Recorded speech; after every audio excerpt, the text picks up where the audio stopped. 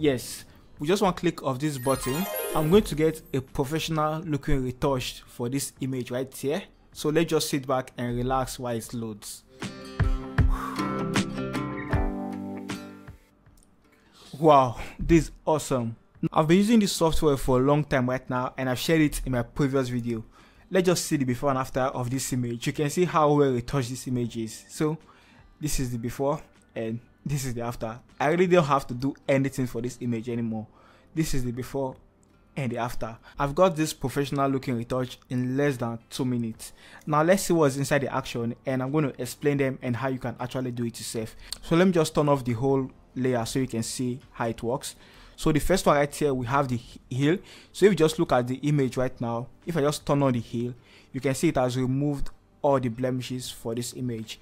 And also the second one right here is our micro dodge and burn. If I just turn it on, you can see it has done the micro dodge and burn for this image. So the before and the after. And right here is our global dodge and burn. If I just turn it off and on, you are going to see the effect. Just a subtle difference because I actually reduced the opacity. So if I just take the opacity up, you are going to see the effect is going to be over. So the before and after. But I like keeping this up too, so I'm just going to reduce the opacity to 15. And also right here we have our eye vessel. So if I just turn on this eye vessel right here, it's going to remove those veins on the eyes. So you can see this is the before and this is the after.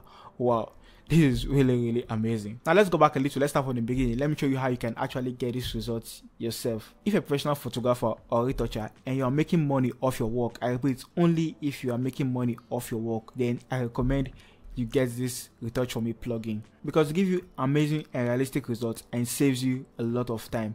I highly recommend this 100% because, like I said earlier, I've been using it and it has been working for me. Now let me just delete this and start from the beginning so you can see how it works. Now the first thing I'm going to do, I'm going to duplicate my layer by pressing Ctrl J.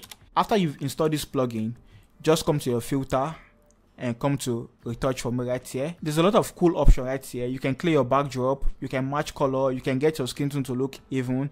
You can even remove fabrics and make your fabrics on your cloth straight. Alright, I'm going to come to all that later in this video, but for now, since we want to remove the blemishes for this image, just click on heal right here. So just click on heal and it's just going to load up like this. Make sure this place right here is on auto. The AI will automatically detect what type of image it is, if it's headshot, full body shot, or a portrait. And up here we have the sensitivity, which means the amount of blemishes you want to remove. So if I take it down like this, you can see the amount of blemishes it's removing for the image. So if I take it up, it's removing more blemishes on the image. So I'm going to take it to 100% like this. And if I just zoom in, and you can press the space key on your keyboard to see your before and after. So if I just press the space key, you're going to see the before and the after, the before and the after. You can see it has removed the blemishes for this image. What you're going to do next, make sure your mask is checked and just click on apply. I'm just going to apply like that. Now the reason why that mask is checked, maybe you want to bring back some natural mark on the face like this one right here. Maybe you want to bring it back. All you have to do is create a mask, pick your normal brush tool, with your black brush selected, just paint and bring back that natural mark you want to bring back like this. Okay, so the before and the after. I want to bring back the one here as well. So the before and the after.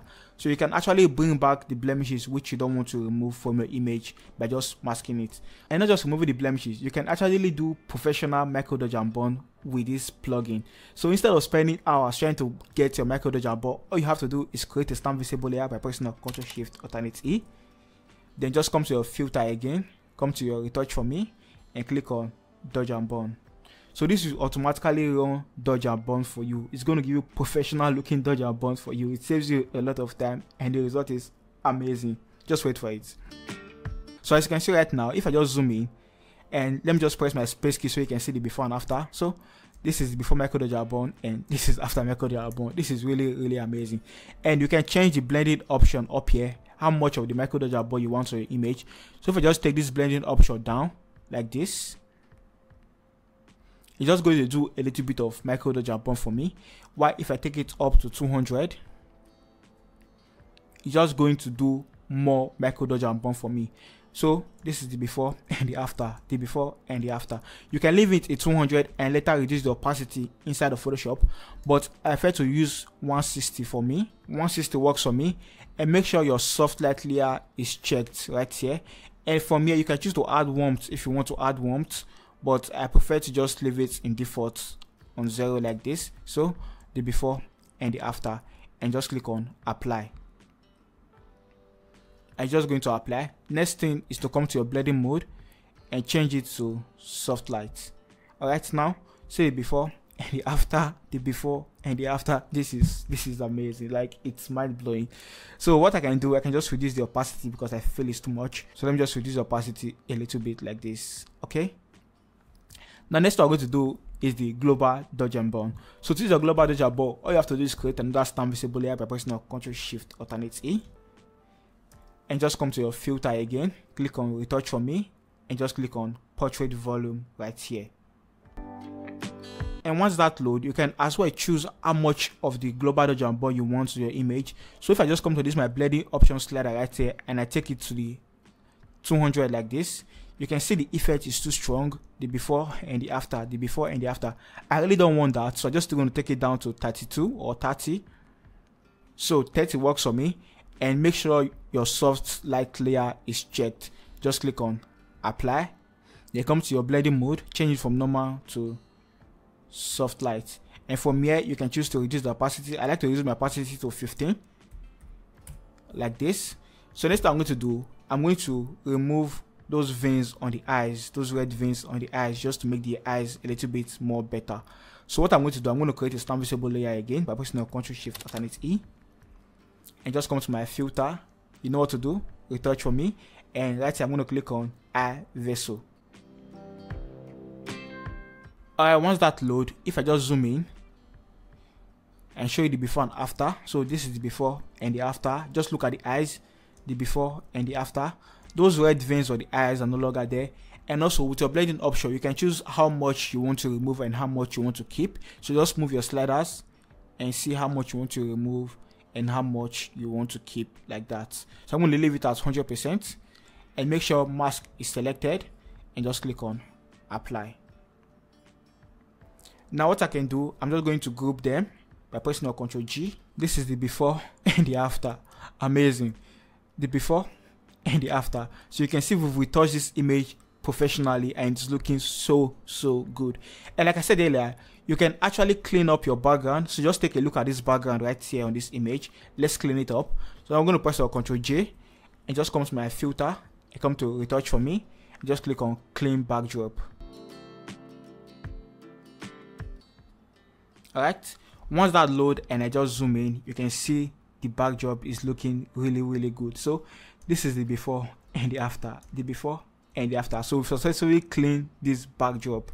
Now all you have to do is click on apply, or you can click on make mask and click on apply. Now if you want to remove fold from dress, all you have to do is click on Ctrl J to duplicate your layer, come to your filter, click on Retouch4ME and just click on Retouch4ME fabrics. And it's just going to remove the folds from the dress, as you can see. So this is the before and this is the after, the before and the after. And with the slider, with the blend slider, you can choose of how much fold you want to remove, but mine is on 100. I like it like this. So the before and the after. You can see how awesome this is, and just click on apply. I highly recommend 100% to get this Retouch4ME plugin because it saves you a lot of time. And if you use the link in the description of this video to purchase any of this plugin, you are going to get 20% off of any purchase you make with the link in the description below. So I highly recommend as a professional you get it because it's going to give you a better result, a good result, and saves you a lot of time.